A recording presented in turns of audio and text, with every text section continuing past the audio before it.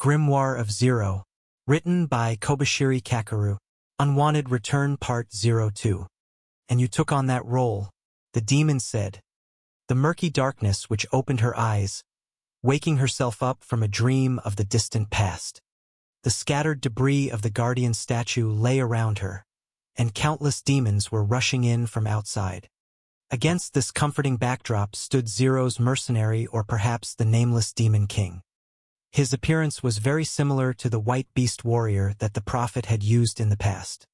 When she saw him standing next to Zero, the murky darkness which came to a realization. Her friend entrusted her child to the beast warrior. The beast warrior fulfilled her wish, and her friend's lineage still lived on to this day. She was overcome with joy.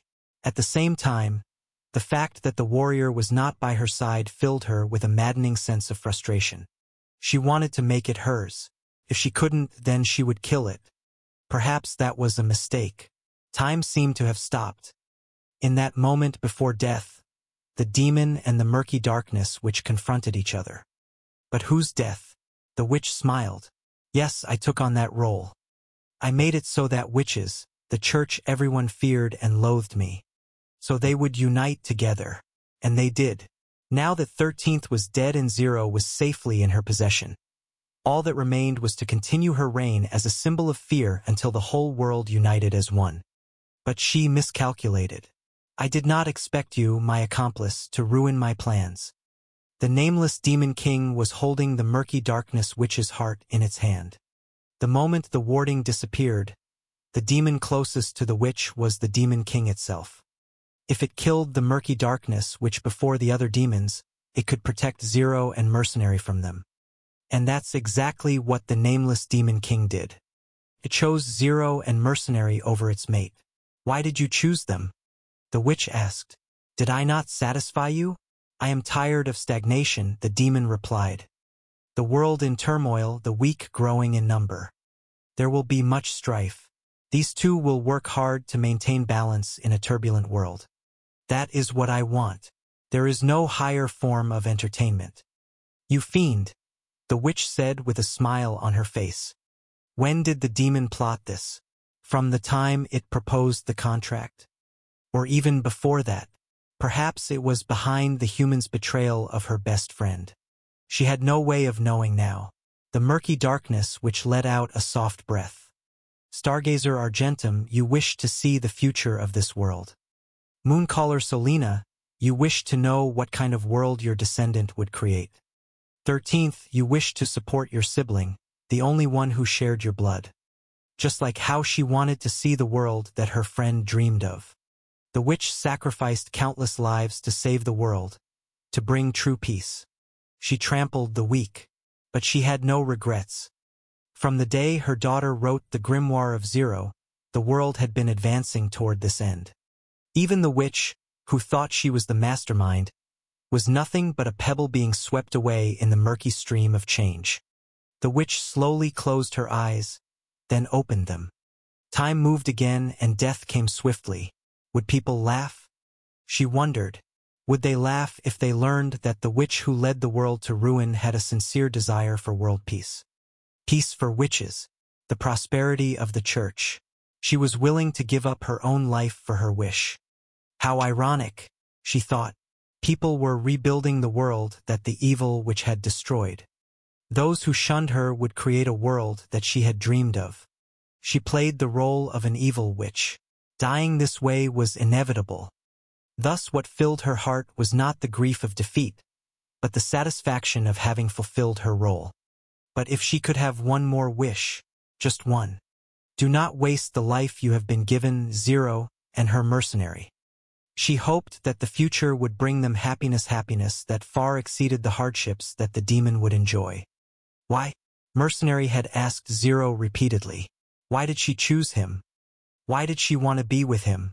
He wanted to know why Zero had taken a liking to him. Zero loved explaining things. Every time Mercenary asked why, she gave the appropriate explanation, but she herself was not satisfied with her answers. Every answer she gave made sense, and she wasn't lying. She liked his cooking, his soft fur, his high body temperature, and the comfort of sleeping with him. She did not like how he got mad easily, but she also did not mind getting mad at. She liked how he faced her like an equal, despite her being much more powerful than him. She liked how he understood his own weaknesses, but was strong enough to not surrender to anyone. She liked how he stood his ground in the face of danger despite being a coward. She liked how his heart was like an intricate colored glass. He was rude, yet sensitive. Pessimistic, but not despairing. Every day she found more reason to like him. Eventually the number of reasons had grown so large that she did not mind giving up a quiet life in the cellar. When she first met Mercenary in the forest, she did, in fact, fancy him. But what she felt was far from affection, more like the result of a practical calculation involving different factors. And these factors were exactly the kind of reasons that Mercenary sought from Zero. A beast warrior was the perfect escort. She was curious about a beast she had never seen before. His good nature made him easy to deal with. Despite being chased, he still picked Zero up. His cooking was delicious. She had room for negotiation since he wanted to become human. Those were the reasons why she chose him. But now she felt different.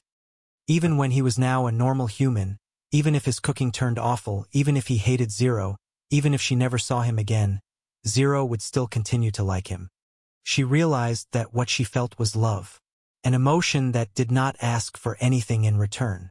Being satisfied simply by giving, not receiving. As Zero held his bloody body, she realized now how she truly felt about Mercenary. Mercenary, just wait. I will close your wounds. As soon as the warding disappeared, the murky darkness which was killed. The clouds dispersed, the demons vanished, and peace returned to the world. But all that could not erase the wounds that Mercenary received. When Zero opened her tightly shut eyes, she saw Mercenary on the very edge of death, while she was completely unscathed. Despair threatened to devour her. She couldn't care less about world peace. Why were they alive? Why did the murky darkness which die? There was a more pressing question in her mind, however. Why did you bring Mercenary here, nameless Demon King? His death will be unfavorable to you. That is why I allowed you to remain in his body. A year ago, Zero summoned a demon into the Mercenary's body and set up a warding that forbade the use of magic in the kingdom of Wenias. The demon wished to stay and observe the world, and Zero allowed it. She thought that the demon could protect Mercenary, and it did. It made Mercenary's wounds heal faster and saved him from certain death. Zero thought that if she stayed by his side, the demon would not be able to take over Mercenary's consciousness. She believed that even if she was gone, the demon would not work a powerless human's body too hard. But the nameless Demon King took over Mercenary and came to the altar in a human body. It was utterly reckless and dangerous.